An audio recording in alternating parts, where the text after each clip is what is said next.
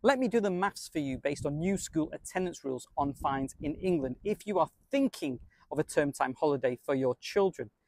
If you and your partner have one child who is unauthorised absent from school, you and your partner can each be issued a fixed penalty notice or a fine of £80 if paid within 21 days, which equals £160 for that one child that you and your partner will in total have to pay, or £160 each if paid within 28 days, which equals £320 for that one child that you and your partner in total will have to pay. The sums go up if you have two children who are unauthorised absent from school. Then you and your partner can then each be issued a fixed penalty notice or a fine of £160 if paid within 21 days, which equals £320 for two children that you and your partner will in total have to pay, or £320 each if paid within 28 days, which equals £640 for two children that you and your partner will in total have to pay.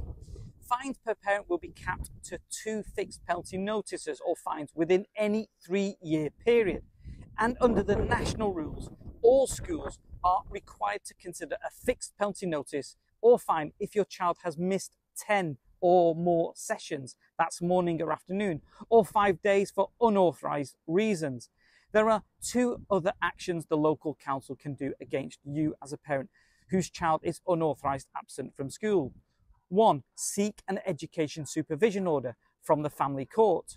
If the council thinks you need support getting your child to go to school, but you are not cooperating, they say. And if this is granted by the court, means a supervisor will be appointed to help you get your child into education. And 2, if you are prosecuted and attend court because your child hasn't been attending school, you could get a court fine of up to £2,500. So to avoid any council action being taken, do these 3 actions. 1, if your child cannot attend school due to, for example, an illness, let the school know as soon as possible.